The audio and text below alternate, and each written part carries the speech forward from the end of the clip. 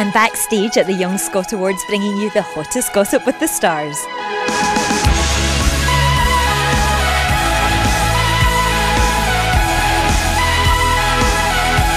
So here at Young Scot, are you enjoying the evening so far? It's been great. It's been absolutely great. I sat at a table with Jahmene and Shane Ward. That was quite cool. Yeah, it was great to come back. It's so different this year. I think it's brilliant how there's so many young people have bought tickets and come along and been able to see such a broad range of role models. It's really good.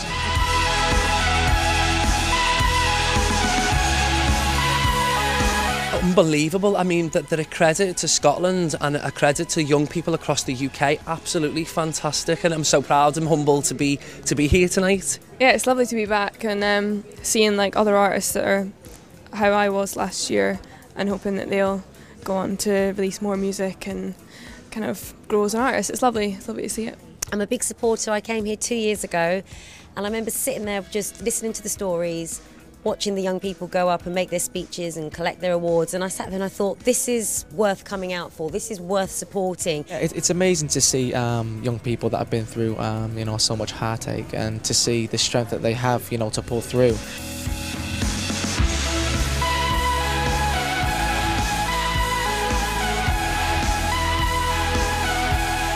It's just nice to see youth doing something and for them to be awarded for it.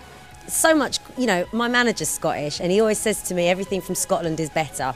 True. So I'm taking his word for it. I love being in Scotland, yeah. I always get a warm reception whenever I come in. I've been here a few times. They were loving you, Arj. I saw it down at the meal. They were posing for photographs. Yeah, over the last few years I've been privileged enough to come to Scotland a few times, and as I said before, I've always had a great reception. I've always had a lot of fun. There's a lot of nice, beautiful young Scottish ladies.